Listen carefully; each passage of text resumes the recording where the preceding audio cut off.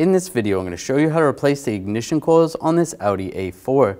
This happens to have the 2.0 liter turbocharged engine, and the coils are located in the valve cover on the top of the engine. Let's get into it. Using a T20 socket, we're going to take these two screws out.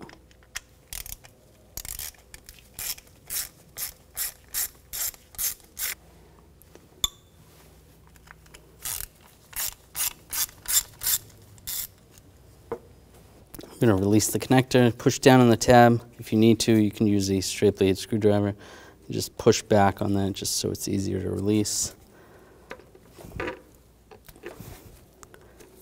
Slide that off, or at least slide it back a little bit, and then you're going to have to move on to the next one. Just release them all just a little bit. There we go. The whole wiring harness will slide back. Set that aside. Now grab the coil. You can twist it back and forth. Slide it out. Take the coil, line it up, and just push it down. And then you can do the same with the other ones. Now connect the wiring harness, get those lined up.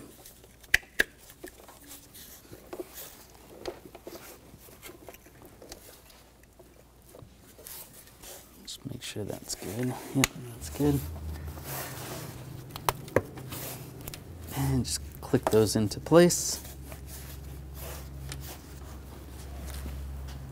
Take the screws, get the screws started.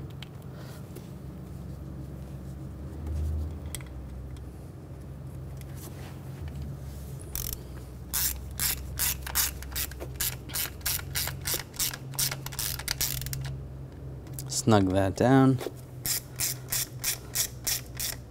And snug that one down.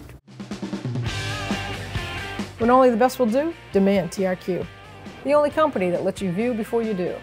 TRQ is committed to offering the highest quality aftermarket auto parts that are engineered for peace of mind. Thanks for using and viewing with TRQ.